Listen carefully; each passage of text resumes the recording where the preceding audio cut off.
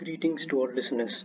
Let me begin by introducing myself as Edwin Matthew, one of the four members who spearheaded this project titled IoT Enabled Solar Smart Inverter. The others include John Francis, Abhinav AP, and Jeffin Matthew. Inverters are something so elementary and widespread in usage across homes and industries today. With the progress in technology and the advent of a smart world, devices such as even an inverter are bound to undergo rapid developments and ultimately enhance human comfort. With rising demand for renewable energy in view of massive pollution and surge in population, applications of inverter are expected to rise to dampen the existing pressure on utility grids to depend on conventional energy sources. The objective of this proposal aims at creating an efficient solar inverter implementing maximum power point tracking and IoT-enabled load control, along with a battery health monitoring system. The operational information is also made available on a cloud website. The block diagram depicted here encapsulates the entire system. Moving on, the hardware requirements include the following. A current sensor. An ACS 712 30 ampere sensor is used to give accurate measurements based on the Hall effect. It's part of the BHMS. Next, we have an ultrasonic sensor. The most common HC-SR04 sensor is used to measure electrolyte levels in the battery. Again, it's part of the BHMS. Then we have an Arduino Uno, which is a really popular microcontroller. It's used in the realization of BHMS and IoT load control. Next, we have a Wi-Fi module, which is used to relay information to IoT platform, and it's incorporated within BHMS. Next, we have a relay module, which is used for remote switching of loads. It's part of the load control system. Then we have a solar cells, which is what feeds power to the system. The proposed system uses a 12-volt 215 watts PV panel. And finally, a node MCU, which is a microcontroller driver for the relay module, facilitating as a central coordinator for all sensors. The software used within the context of this system are the Arduino IDE, which was used for writing and uploading codes to the Arduino microcontroller, the Proteus design suite, which was used for simulations of the BHMS and IoT load control, and finally Matlab, which was used to simulate both the inverter and the MPPT controller. The entire electrical design of the proposed system can be divided into four parts for the sake of simplicity. To begin with, we have the MPPT controller, which is used for maximum power point tracking. Its principle is based on the impedance matching between the photovoltaic side and the battery side. The maximum power point of a PV panel varies depending on irradiance, temperature, and electrical characteristic of the load, and various other parameters. Therefore, an algorithm is required to continuously examine and identify the maximum power point such that the system functions appropriately. The algorithm realized here is the common perturb and observe method. It's done by comparing instantaneous values of power with a reference value, and suitable changes are made by changing the duty cycle of MOSFETs such that the operating point of the PV panel approaches maximum power point.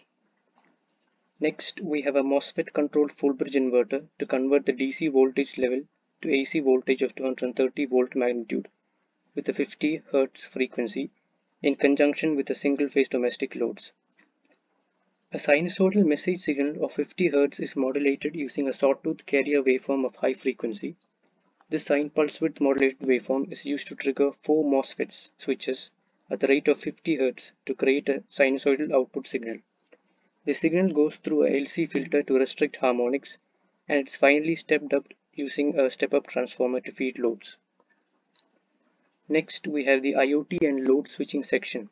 The loads to be applied are connected through relay modules, and these loads can be controlled remotely using a smartphone application called Blink. The Blink app provides a characteristic code which is used while programming the Arduino so that the system only responds to the user's smartphone. A connection is established between the Blink app and the control system using another application called Virtual Serial Port Emulator. The code is generated using Blink libraries installed in the Arduino. The switching of loads are possible with just a touch on the smartphone, upon which digital signals are sent to the node MCU, which actuates the relay to control connected loads. Finally, the battery health monitoring system for proper maintenance of one of the most expensive components of the solar inverter system, the battery. It records the state of charge, electrolyte levels, and discharge time, and alerts the user of any anomalies. A potential divider arrangement and an ADC is used to measure the terminal voltage and SOC from which battery health can be determined. An ultrasonic sensor is used to keep track of electrolyte levels. ACS 712 sensor is used to record the current and use it to calculate the remaining discharge time of the battery. All of this information is made available on an LCD display and an IoT platform called ThinkSpeak using a Wi-Fi module.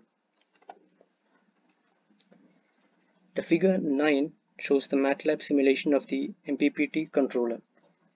The figure 10 shows the current versus voltage and power versus voltage characteristics of the selected PV panel for varying irradiance on it.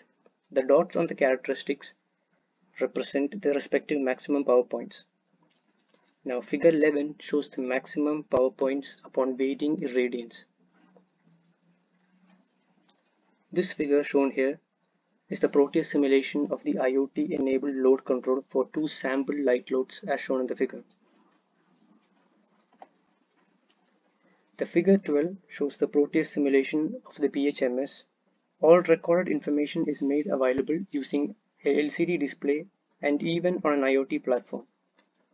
Figure 13 shows the Tinkercad model incorporating a Wi-Fi module, and figure 14 shows the Windows screenshot of the ThinkSpeak IoT platform, which is an open source firmware. And finally, figure 15 shows the simulating model of a pure sine wave inverter. And the figure that follows it is the output waveform of the voltage which is measured across the load. So to conclude, as technology progresses, we will see more incorporations of IT in electronic and electrical appliances. The system designed here is a complete integration of a renewable energy source with IoT, which is capable of giving all operational details in real time to the user concerned. Thank you.